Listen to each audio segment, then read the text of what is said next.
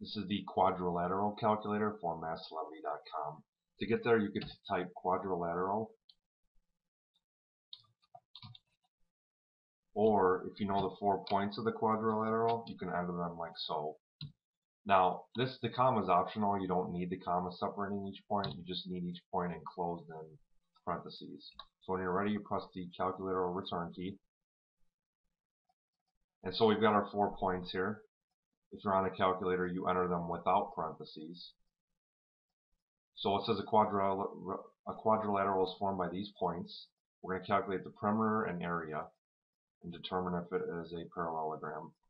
So we calculated AB, then BC, then CD, and then AD. And then we calculate the perimeter, the semi-perimeter, and then the area using Brahmagupta's formula, which is this. Plug in our numbers, and this is our area. So that's pretty much it. You simply enter your 4 points. You can enter a shortcut if you want. If not, if you're on the calculator, you just enter them here. And once you're set, you press the Calculate Quadrilateral button. If you got any questions or enhancement suggestions, please use the Contact Us link. Thanks for watching.